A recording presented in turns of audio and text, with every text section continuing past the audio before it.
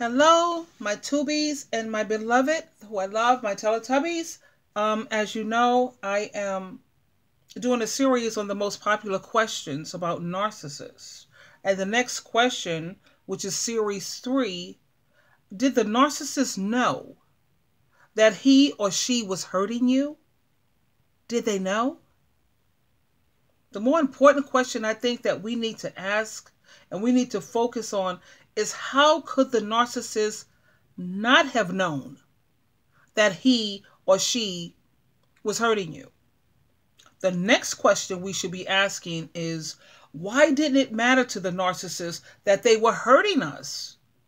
Or how could they have hurt me in the fashion or in the way that they did? The reason we want to know the answer to these questions is because we know that we could never have done the things that were done to us.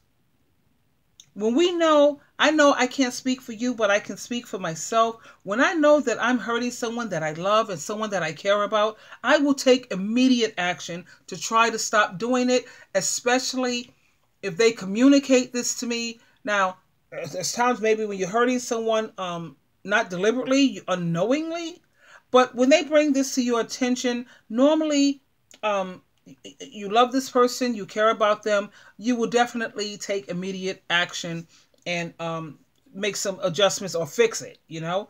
Now, in all healthy relationships, my tongue, there comes a time when the honeymoon must evolve into something real. We all know what the honeymoon phase is. Everything is beautiful. We're in love. Sex is going on like almost every day, or every other day, twice a day, whatever. We're in the honeymoon phase. But when you evolve into something that's real, that means that it's time for real communication, dealing with issues, concerns, and commitments. It means having the ability to work with the partner, to consider the needs of your partner, to let go of the need to be right all the time. We don't need right to be right all the time. I'd rather have peace than be right all the time. You'd rather have true communication. When you let this relationship evolve, that means you take accountability and responsibility. If you have a concern in your relationship, you should be able to take your concern to your partner and know that you're going to be heard. You should also be willing to listen.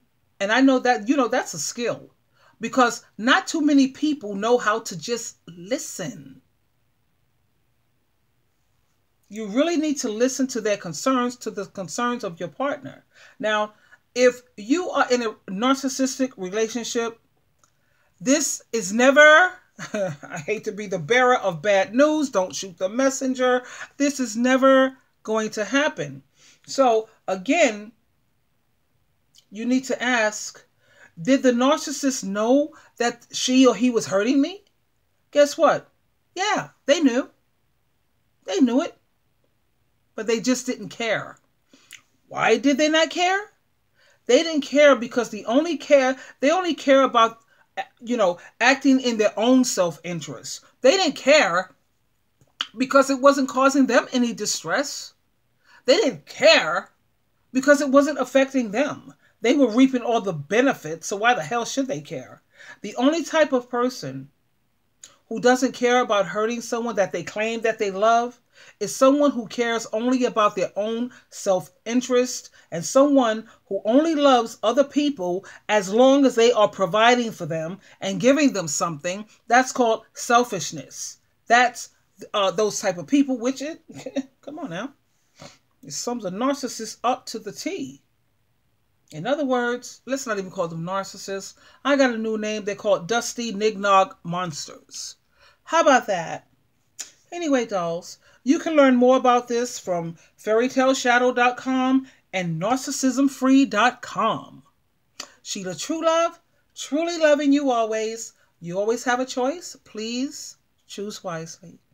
Until next time, we'll talk again. Bye for now.